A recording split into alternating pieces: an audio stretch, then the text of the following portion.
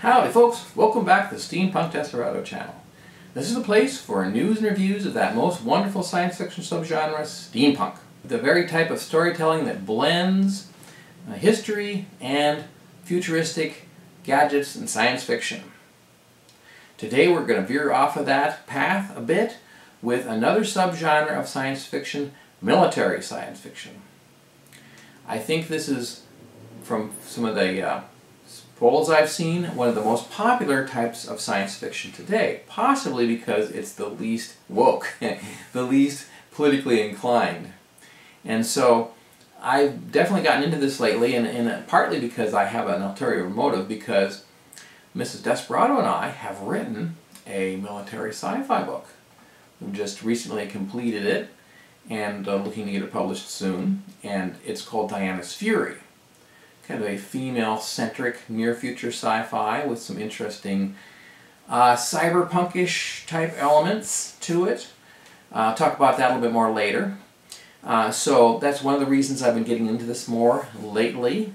And this is more of a survey than a top 10 like some of my past ones. It's not, I don't pretend that these are the best, but these are some of the most interesting and some of the most notable. And there's sometimes some of these lists you see, some of the stuff isn't even all that military, so I would definitely think that most of these are pretty much military and war related. First of all, we have to go to the classic, the granddaddy of them all, War of the Worlds by H.G. Wells, 1898. It's a Victorian sci-fi classic. As with a lot of Wells's stories, the narrator has no official name. He just is basically talking to us. And it's not told from a military perspective, but the narrator does deal with a lot of military people, and he observes how the Royal Army is trying to fight off this alien invasion of the Martians with their giant walkers and their laser heat rays and so on. And so everybody's probably pretty familiar with the premise, how the Earthlings are pretty much losing until Mother Nature kind of helps us out. And it was really, for its time, it was a pretty brilliant book, and it started a lot of the tropes of the alien invasion novel. Interestingly enough, one of my favorite steampunk writers, Kevin J. Anderson, has done an expanded type steampunk version called Mr. Wells and the Martians, in which H.G. Wells himself has a part, and also Percival Lowell from the Lowell Observatory right here in Arizona. It's a pretty cool one. Next one is something we also had to put in there because it has to be on every list. Is Starship Troopers by Robert A. Heinlein, 1959. And this was made into a movie in 1997, but the book isn't much like the movie by Paul Verhoeven. The movie was kind of satirizing the book because at the time, even back in the 50s, people were calling it fascist, which is ludicrous. Heinlein had some interesting ideas that he explored and didn't necessarily hold them for all time, but I think these were kind of some good ideas. And one of the ideas of the book was that you shouldn't get the vote unless you earn it in some way. For example, in this society, that you had to be a veteran. I think maybe the Peace Corps would be another option that you could have in a real world thing. But I think it's a good idea. In retrospect, in my older, wiser age, I think that would be a good idea. This, of course, is the story of humans fighting alien races, including these horrific kind of bug monsters, and originated the concept of battle armor, which Heinlein invented. Pretty cool. It's a staple of most military sci-fi nowadays. And it kind of allows women to fight alongside men too, because the strength is in the machine. This won a Hugo Award way back in 1960. Although, as I said, it got a lot of feedback for people calling it fascist, which again is ludicrous. And Johnny Rico, the leading character, is Filipino, and so I'm going to eventually do a show just about Heinlein and refute the notion, among others, that Heinlein was racist. It's utterly ludicrous.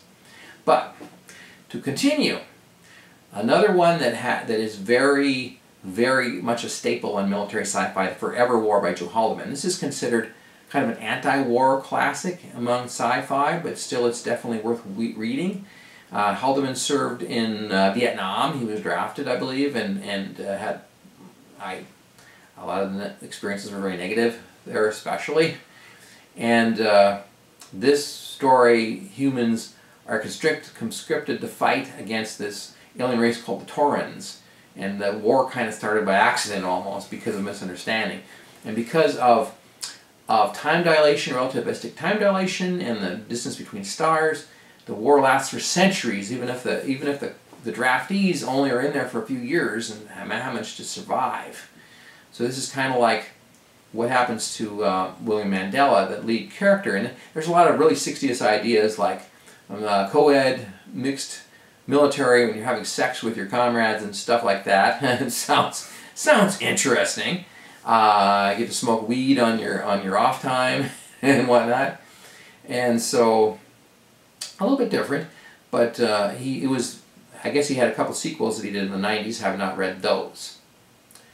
Now we go to more of the dedicated military sci-fi stuff that these others were stuff that almost everybody who's read sci-fi has probably encountered. These are more like you're really into this particular subgenre.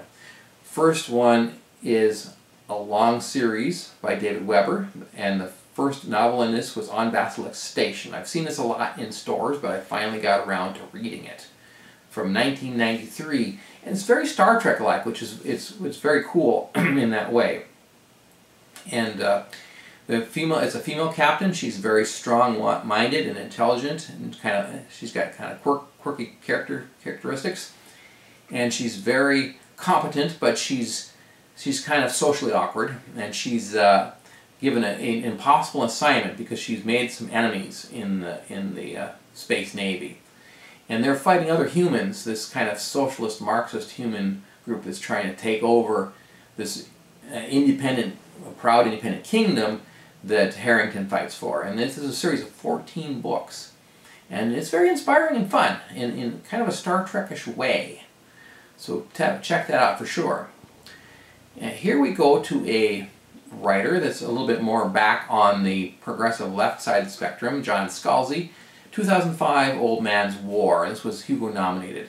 I heard about Scalzi. He was big in the sci-fi, but I really hadn't heard about him until this Sad Puppies controversy. There was conservative writers saying they were being discriminated against, and Scalzi was one of the ones that they were criticizing for being, a hack and stuff. So I had to read his books to see if they were any good, and I think that they were actually pretty good, and they weren't actually that lefty, at least back then. Lately, he's kind of joined the Trump derangement train of people who feel obliged to denounce the president for whatever reason.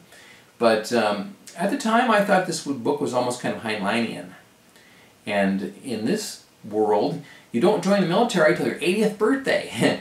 And they send you out for the Colonial Defense Force. And the reason that is because they have this regeneration drug that they only give you if you get in the military.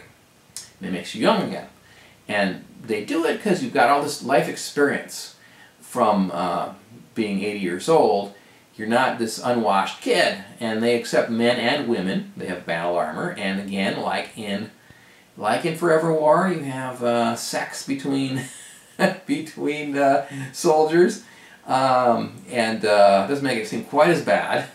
So it's got a kind of a Forever War vibe.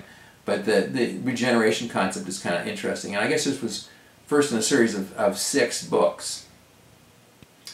So not nearly as, at least not woke, at least not super woke at the time of the first one.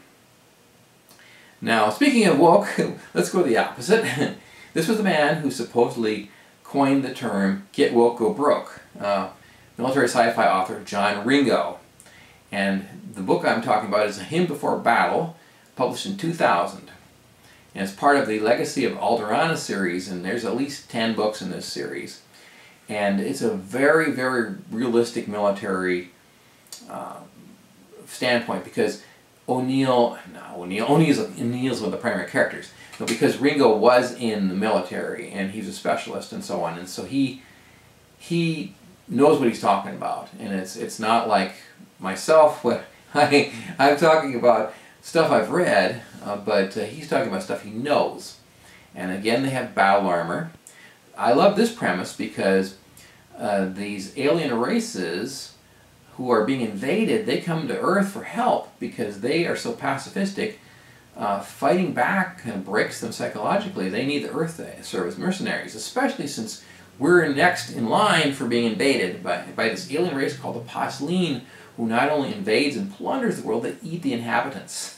So, and they can eat any kind of inhabitant, and just, no matter what the biology. So this is the U.S. military and the Russians and everybody, the Chinese, they're all trying to help these aliens, and they're fighting these really powerful kind of hive mind type aliens. And so it's very, very well written. I'll definitely be reading more of Ringo. Don't let the bad cover design throw you off here. It has nothing to do with the book. It shows a man and a woman in just casual camo walking around with these big blasters. Nothing to do with the book. It's all like battle armor and really high-tech stuff. So, and the hymn before battle, that comes from Kipling, and he's got Kipling verse in between the chapters, which is another plus because I'm a big fan of Rudyard Kipling. So fantastic. I will read more of this for sure.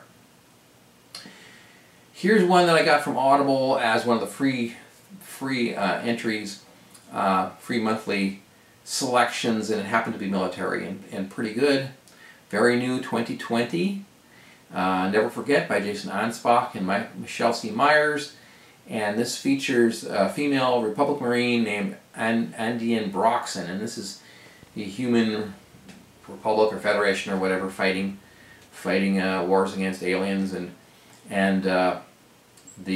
she's very tough and she's a leader and stuff, but she's not allowed to join the Legion, which is what her father was in, because that's all male. So that's part of the conflict, is that when will they allow females in? And since they have battle armor, women can compete in that. And also there's the corrupt politicians who don't understand or appreciate the military, which is kind of a common theme in a lot of these books, which makes it also very realistic. Now, I know this is getting long, but I'm going to go back to The Moon is a Harsh Mistress by Robert Heinlein. Heinlein again, yes, because 1966, because this is considered one of his very best. This was kind of a guerrilla war book about the moon fighting for independence from the Earth. In this universe, the moon is a penal colony. They send all the prisoners up there.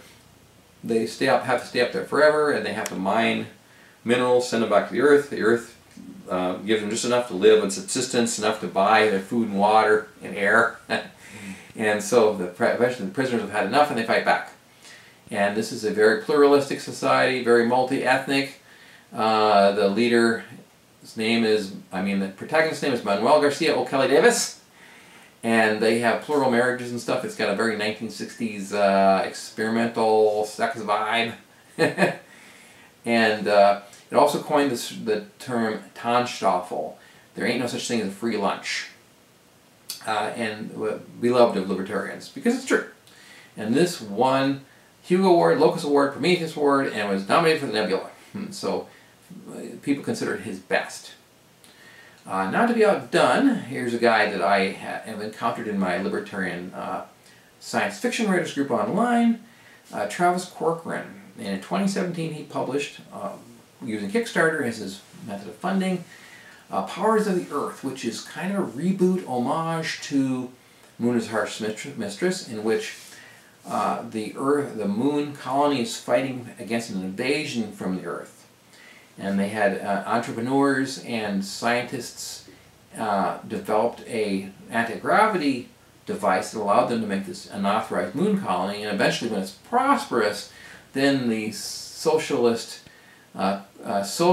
greedy overlords of the Earth want to come and plunder that too. And so the Earthlings have to fight back. Like in Moon is a Harsh Mistress, they have an intelligent, sentient computer on their side, which kind of helps them with the overwhelming odds. Although this one is kind of flaky, to say the least, what makes it a little bit more exciting. And they have uplifted dogs. They have dogs that are intelligent as people and they can talk and stuff, which is pretty awesome too, one of my favorite aspects of the book. And the sequel, Cause of Separation, they're actually one long book. It's like, highly recommended, especially if you like freedom. So, honorable mentions. There are a lot of steampunk books that I could have put in this list because they are military or quasi-military, but I've already covered them. I'm going to list 2 works as honorable mention because I haven't listed them before and I think they deserve a mention. First is Queen Victoria's Bomb by Ronald Clark, 1967. A very interesting alternate history in which he posits the very real possibility that a British scientist could have invented nuclear fission back in the 1800s and kind of kept it secret through a British government program. He's even got footnotes explaining how this could be plausible, how this could really have happened. And so that makes it very unique and worth checking out if you're an alternate history fan. And finally, Clockwork Imperium by J.P. Medved, another guy from my libertarian online writers group. In 2014, he published these a series of steampunk short stories relating to a bunch of 3 soldiers in the Royal Army, basically getting into scrapes, mishaps, and doing daring rescues, and 2 English and a Sikh. So it's multi-ethnic as well. It's a lot of fun. I think Medved would have done more had steampunk not kind of fallen out of favor. Maybe now that I think it's coming back, maybe he'll do some more. Let's hope so. So, a little bit more about my novel I've written with Mrs. Desperado, Diana's Fury, Near Future,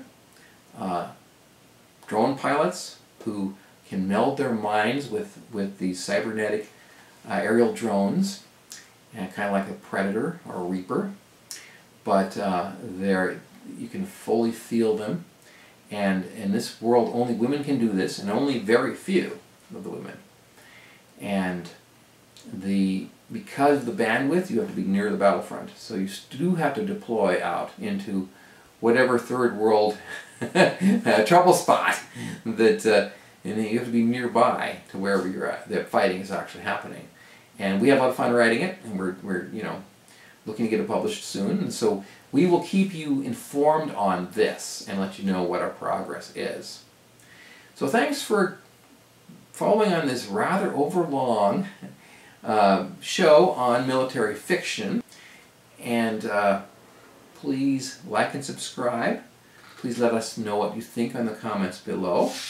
But for now, this is the Steampunk Desperado saying adios amigos from the Steampunk Desperado channel, from the past meets the future and the present is extraordinary.